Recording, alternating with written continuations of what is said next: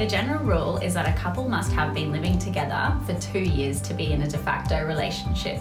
However, if one person has made a financial contribution to the other, or they have had a child together, then that couple may also be considered de facto.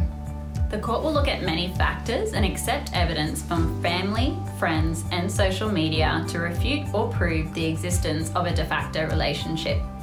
Only couples who are married or in a de facto relationship will have the right to apply to the court for a property settlement or spousal maintenance. So, if you are currently in a relationship or about to start one and you have property, then you should think about getting legal advice on how to protect that property in the event of separation. If you would like further information about de facto relationships, then please contact us or head to our website and book an appointment online.